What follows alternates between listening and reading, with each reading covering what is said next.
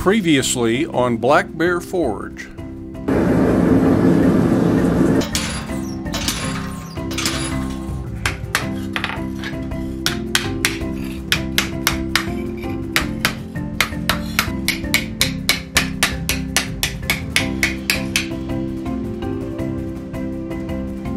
I let this cool in the vermiculite overnight, and now I can pick it up and take a little closer look at it. It's a little bit crooked here, but I think we can still straighten that. Might have to put it in the vise and bend it a little bit. And it's got just a few little wrinkles I want to take out, and then I want to clean up this pan a little bit. It's still a little bit too sharp a bend down there. I want to even that out, maybe give it a little bit of a dish here. We'll just see what we need to do with it, but I'm going to do some of this cold, and then as it starts to work harden, I'll probably heat it up and go back to doing some of it hot, especially trying to straighten this out of line stuff here.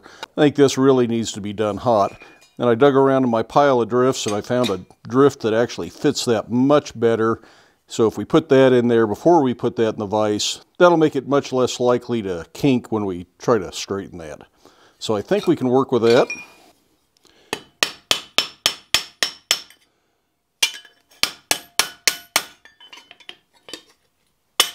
Starting just taking out a couple little wrinkles right there at the back.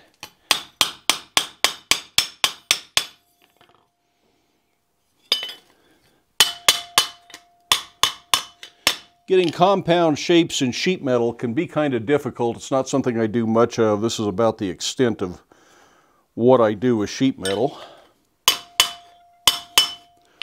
Good sheet metal workers are extremely skilled and know a whole lot more about this kind of thing than I do.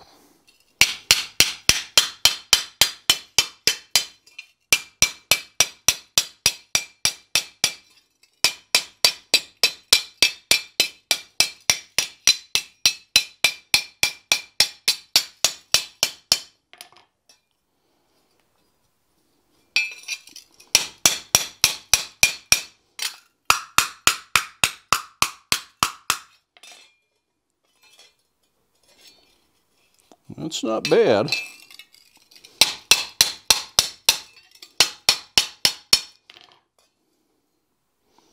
I think I'm going to go ahead and heat that up and see if I can straighten that bend, and then we'll do just a little more if we need to, but other than that, I'm pretty happy with this. Looks like there's just a little bit of a kink in there still. It's just a matter of dealing with all the fiddly stuff. You might have to spend 5 minutes doing this. You might have to spend an hour doing this. It's hard to say. It just depends on how good a job you did in the first place.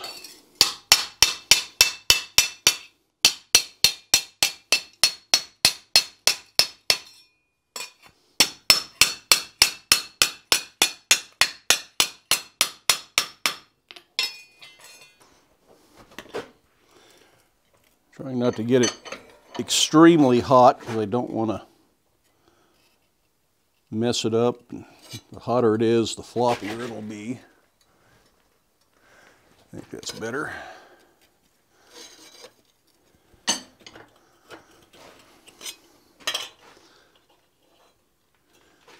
Yeah, I'm pretty happy with that. And let's do one last little shaping and smoothing over the wood block here. It's got a depression in there, so that gives us something to kind of work down into here. Although it's a little bit too much of an upturn there. There we go. I believe that is really all I want there.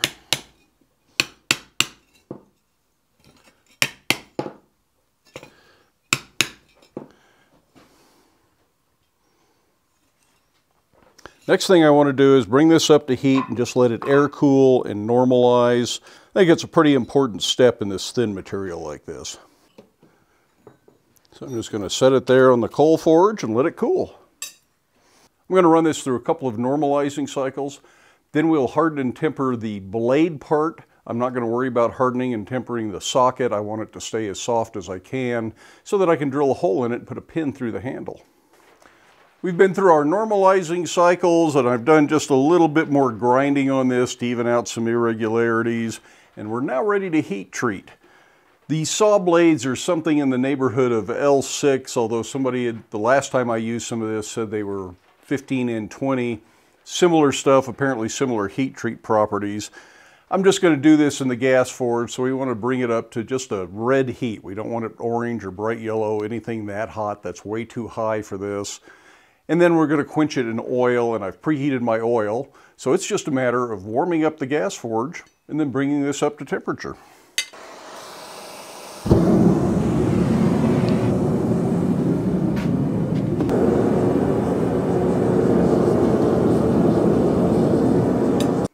I'm going to turn the burner off and let it soak a little bit, get a good even heat on this.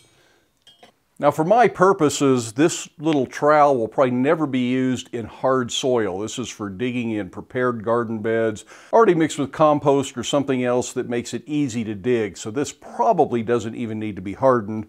But since the saw blade material is hardenable, I figure we might as well. That's just the color I want. Go into the oil, move it up and down and side to side, but don't move it front to back. That will create some resistance on that shovel blade. If you're moving it this way, it's pushing oil and creating an air gap or an insulation layer that might keep it from hardening properly and might certainly create warpage. And I'm not quenching the socket. I want it to stay soft because I'm going to drill a hole in that eventually, or I hope to drill a hole in it. Now that socket's cooled well below a black heat, I'll go ahead and quench it just to make sure it isn't drawing temper down into the rest of this. Then we're going to go into the toaster oven. This is going to stink one way or the other, but I still wipe most of the oil off of it so it doesn't smell so bad. One reason to have a little toaster oven in the shop instead of doing it in your kitchen. And I'll leave it in the toaster oven for about an hour. There are other ways you could temper this. You could get a block of steel hot, polish this up a little bit so you can watch temper colors run and try to get it even. Trying to get it even throughout this entire piece is pretty tough to do that way. I think doing it in a temperature controlled oven is really a lot easier. I could use the Paragon heat treating oven, which is extremely precise and accurate, but this really doesn't need that much precision. The toaster oven is quick, it's easy. It's one we had in the house when we upgraded to something bigger, so I figured I might as well use it in the blacksmith shop. Plus, you can heat a breakfast burrito up in it. I think that came out pretty darn good. You think it needs a handle? Probably a darn good idea. So we put a center punch mark in here.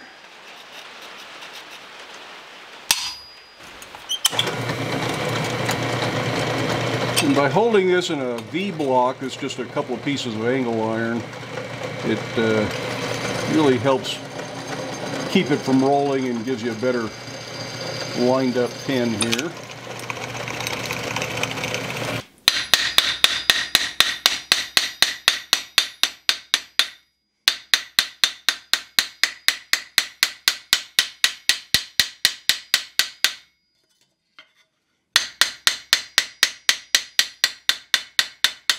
Now that does tend to deform the socket just a little bit, setting a handle that way. Not really going to hurt too much, but if that concerns you, you might use a roll pin or just put a pin in and epoxy it, and that would probably hold just fine.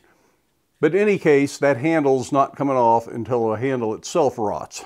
Now somebody out there is saying, well, how did you make the handle? Fair enough, let's roll that beautiful handle footage.